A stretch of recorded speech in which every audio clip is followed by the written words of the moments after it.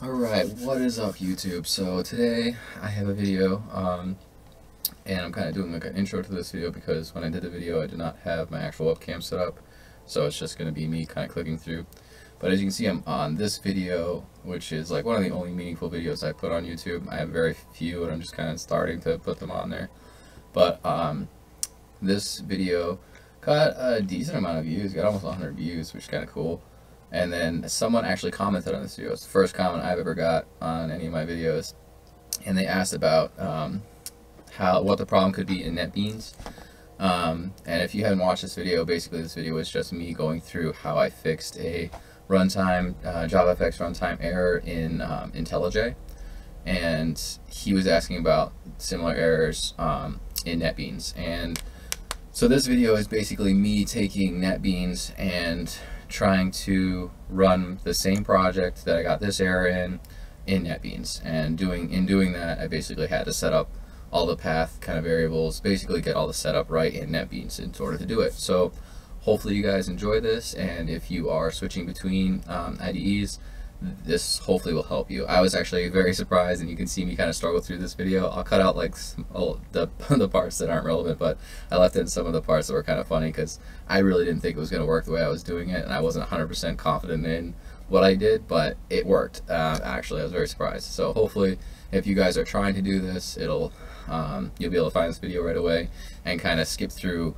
all the struggles that I had, because I did kind of mess up. There's a lot of footage that I didn't put on here of me just kind of like struggling through how to get this to work. But without further ado, here you guys go. Alright, so here we go again. I'm going to try to just set up a JavaFX program inside of NetBeans. I normally use IntelliJ, so I'm not really too familiar with this NetBeans setup, but my instructor actually had a little video on my school website that I'll be kind of following along with to try to set it up, and then we'll see if I can get it working. So yeah, without further ado, let's see what we got. I know that first thing I gotta do is set up our libraries. So we're gonna go into tools and then go down to libraries, and we're just gonna add a new library. Yeah, we're gonna call this JavaFX, and then let's see what we're gonna do with it. We're going to add stuff to it. Click on our add jar, and yeah, this open JavaFX, this is what I want. Alright, and then I want the library folder. Okay, that's what we want.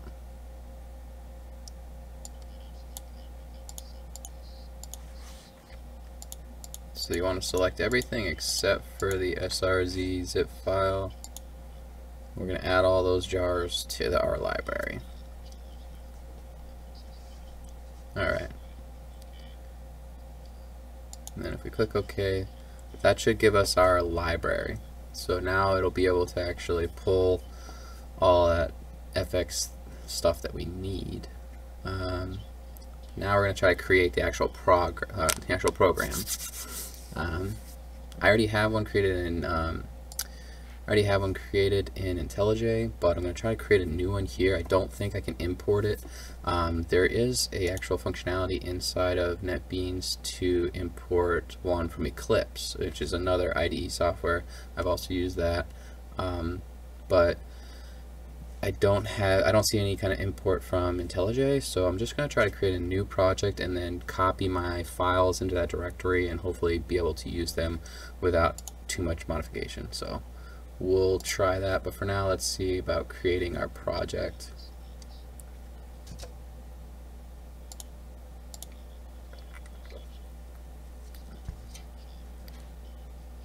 Alright, so I'm going to try with the Java with Ant, and then we'll do the Java application.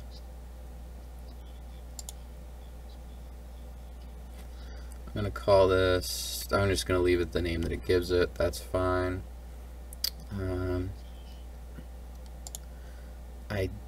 Yeah, that's probably a fine directory. You can change your directories depending on where you want it to save your project. Also, it is odd that it is using this. So, not 100% sure if this JDK 1.8 is going to cause issues for me or not, but we're going to try. We'll just finish it. We'll create our program, wait for it to load up, see what happens. Alright, so now that we have this project, we're going to try to add our library to it. And then this is kind of where you're going to see your whole project structure. So, but we're going to right click on this, click Add Library. And we're going to look for that JavaFX custom library that I just made. Here it is, JavaFX. We're going to add that library. So that did add all of our FX items, which is nice. I still am a little frustrated that it keeps adding the 1.8 JDK where I want the 11. This is just like the default one that it gave us. Alright, so we did get our project somewhat set up. Okay, it's not exactly how I would like it, but we do have an FX project set up right now. I also lost my output window. Tool window. Output, there you are. Control 4. Okay, so there's my output window. Alright, now let's see what we got right now. Projects. There it is. Okay, cool. Alright, so I'll try to, maybe I'll pull this over here so you guys can see what I'm trying to do. See if it makes sense. Alright, so I have on this file explorer, whoops, not that one. Where'd it go? Alright, so I have over here in this file explorer window my directory for my project. So this project behind me in NetBeans, all the files for it are basically saved on this PC documents Java project. That's where it is. And what I'm going to attempt to do is this over here is my project that I have already running in IntelliJ. So what I'm going to try to do is pull these files here into this application, which I don't want to move it though, I just want to copy it. I don't want that though. Alright, not sure how this is going to work, if it even does. It might not. Alright, so there's a source file here already. Maybe what I'll do is I'll just copy these. Copy.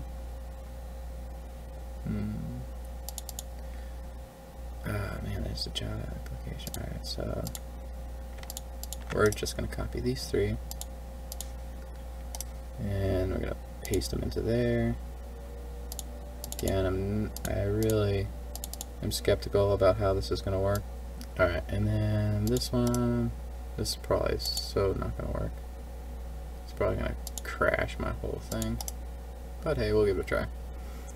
I'm not 100% sure how this is going to work, or if it will work at all. It might not.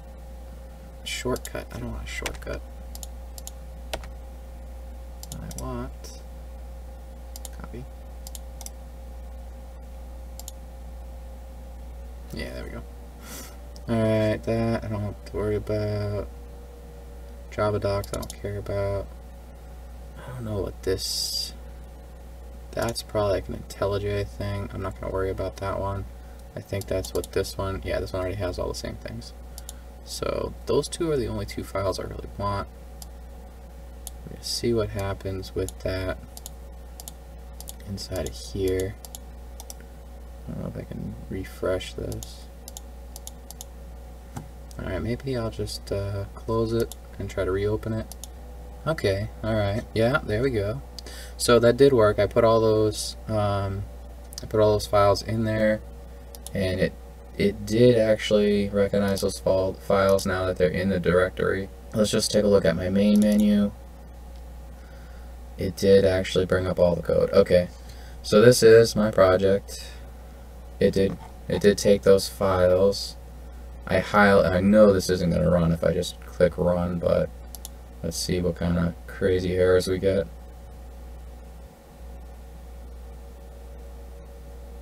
Let's say hello world.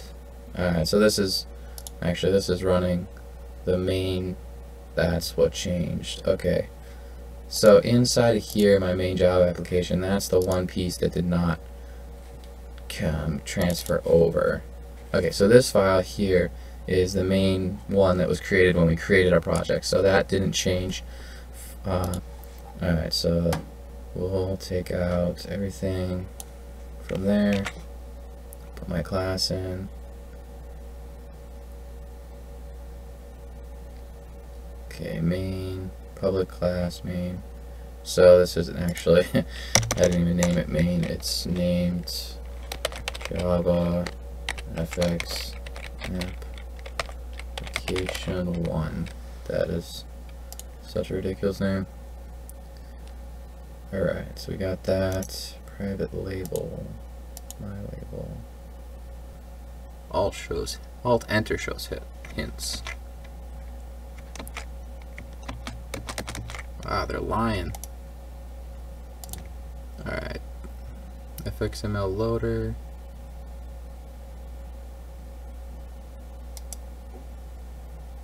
Fix imports.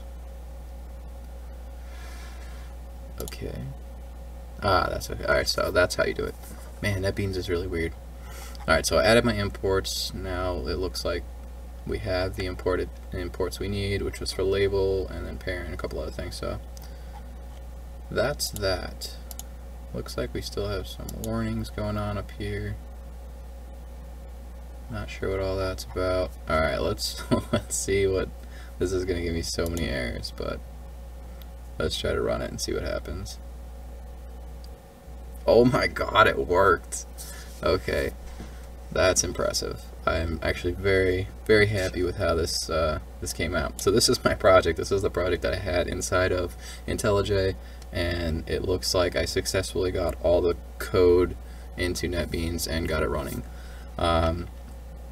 Yeah, sorry about the confusion and like struggling through all this. Like I said, I'm still in school. This is just kind of, I'm new to this, just a student. But I had a question asked to me on one of my YouTube videos, pretty much like one of the only videos I put up, which was how to fix some errors that I was getting in my IntelliJ.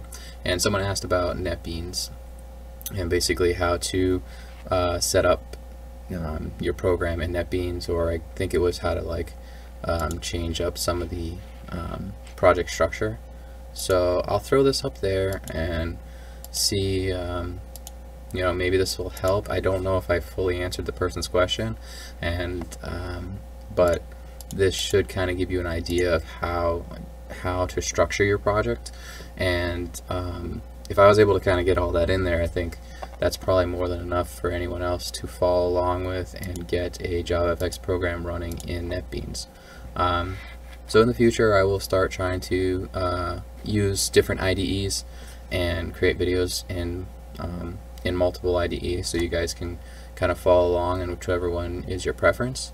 I do prefer IntelliJ, but like I said, I've used Eclipse, I've used NetBeans now, and yeah, I'll keep kind of doing different things. Hopefully you guys like this video. Let me know if you have any questions or there's anything else you guys want to see inside of NetBeans or IntelliJ. Alright.